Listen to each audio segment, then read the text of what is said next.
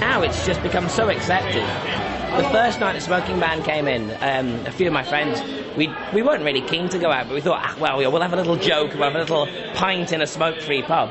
And it was raining. It was really, really horrible, horrible weather. And yet the smokers were just outside the doorways, smoking and getting wet. It was taken really well. But Scotland, heart disease is a huge problem in Scotland. And yet we took responsibility and we made something there. Yeah, there is a huge point of pride. It's something I really appreciate. And personally, it's now got to the stage where more and more countries take up the smoking ban. The places that don't have it suddenly seem slightly less enticing. Because you think, well, why do I want to go there when I know that I'll have to breathe in all the smoke and so on? And it's 18 months now in Scotland since the smoking ban. The results said something along the lines of that heart disease has dropped as well. So it's actually had an impact. I think it's a good thing, even though I'm a smoker myself, because it makes me smoke less.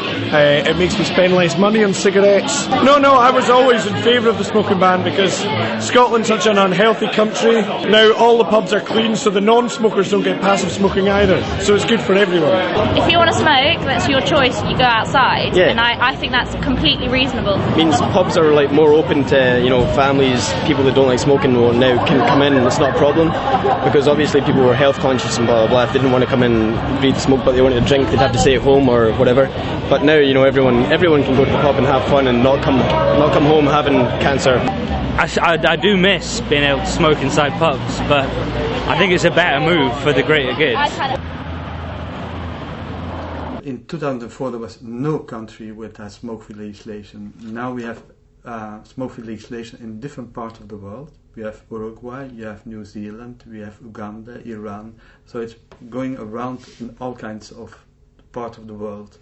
And in Europe, in a period of 3 years' time, we have 11 countries who went smoke-free. So we're still another 30 to go, but each country which go makes it more feasible for the other countries.